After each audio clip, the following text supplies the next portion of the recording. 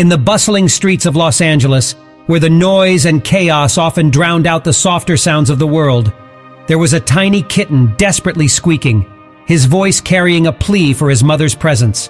He scurried through the narrow alleyways, his eyes still sealed shut, stumbling upon every obstacle in his path. One day, fate intervened. A kind-hearted individual with a keen ear caught the faint sound of the kitten's distress. They followed the sound until they discovered a little nook hidden away from prying eyes. There, nestled among debris, was the tiny kitten, barely fitting in the palm of their hand. Overwhelmed by the little one's vulnerability, they carefully scooped him up and cradled him close.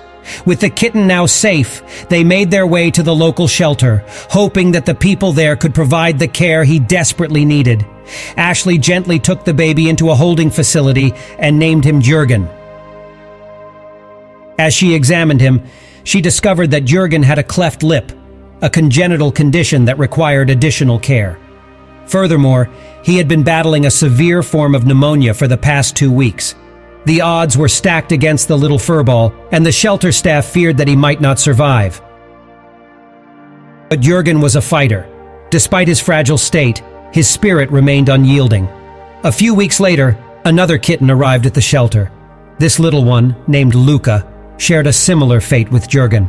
Abandoned on the streets, his mother had left him to face the world alone. But fortune smiled upon Luca when he was discovered by a compassionate stranger who brought him to the shelter, seeking a brighter future for the fragile kitten. Once Luca's health was restored, Ashley decided it was time to introduce him to Jürgen. With cautious optimism, she brought the two kittens together. At first, Jürgen was wary of his lively older cousin, uncertain of the boisterous energy that emanated from him. But as the days passed, Jürgen's fear transformed into trust, and Luca's exuberance mellowed into gentle patience.